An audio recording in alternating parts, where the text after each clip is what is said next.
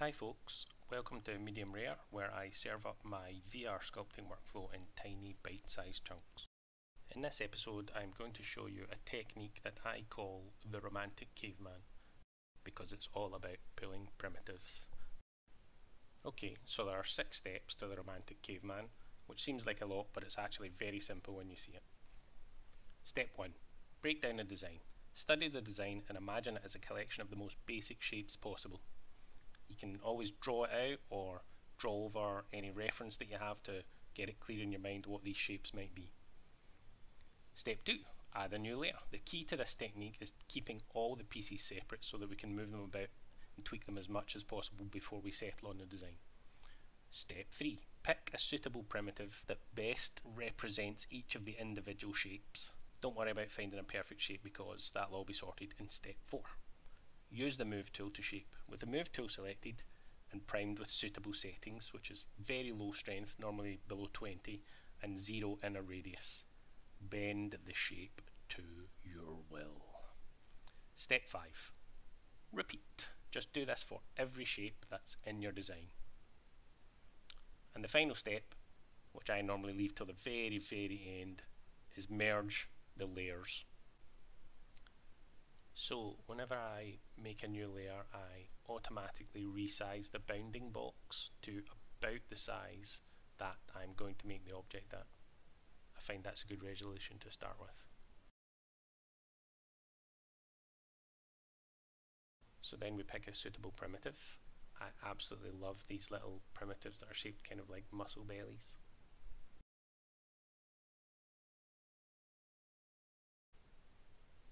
Don't forget to turn on mirror and then change the base colour to medium grey. This white is just obscene.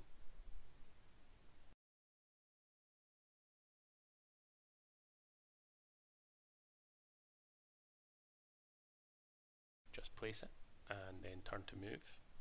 I normally have move at a very low strength, say below 20, and with 0 inner radius.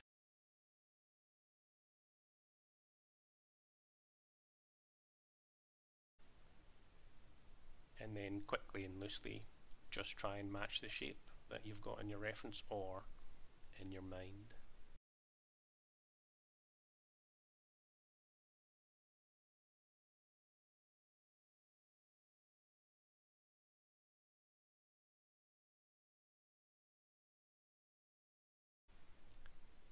And repeat. I'm just going to play the rest on time lapse for you. You do not want to be bored by the 17 minutes it took to make this frog.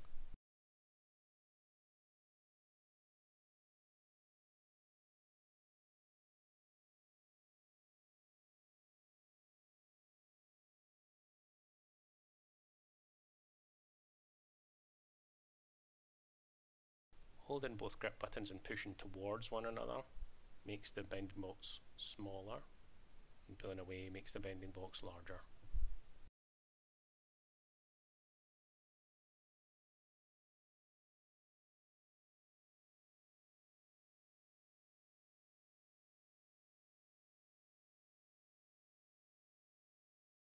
Okay, so I do an interesting thing here.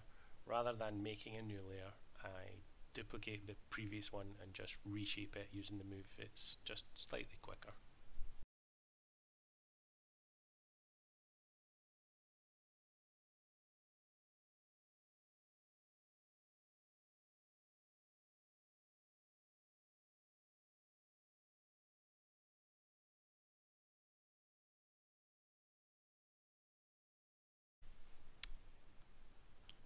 Okay, so when mirror's on, Medium doesn't allow you to translate layers towards the center line using the grip buttons like you normally would.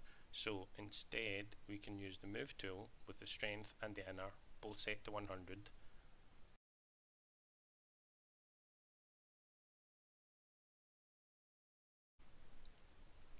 Don't forget to set the strength back down low and the inner radius to 0.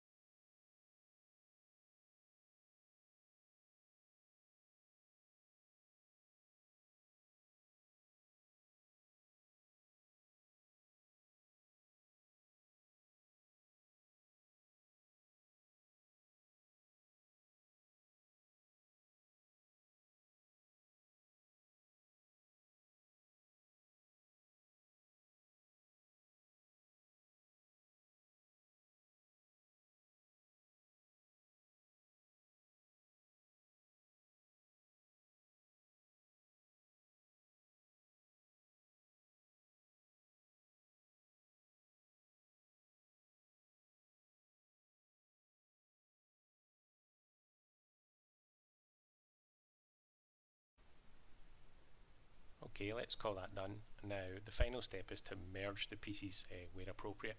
Now I normally try and avoid doing this until the very end, but I'll show you anyway for demonstration purposes.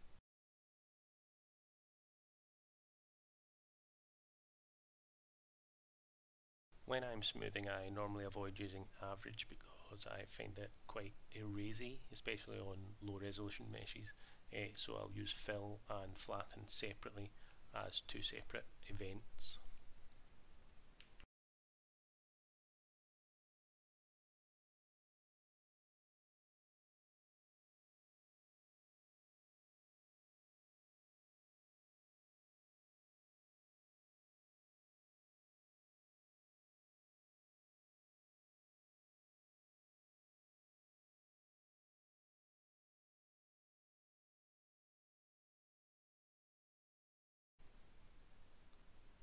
But I do, however, use average to smooth the surface a little bit, use it very gently.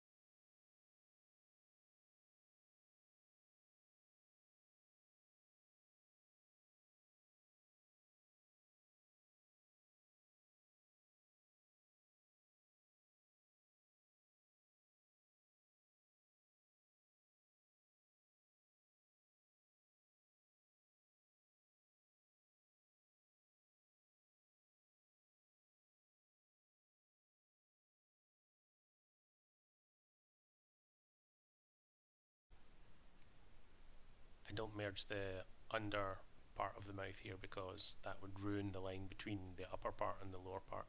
So I'm going to take this bit and hide it somewhere innocuous so that I don't have to look at it, frankly, and I can maybe merge it later on.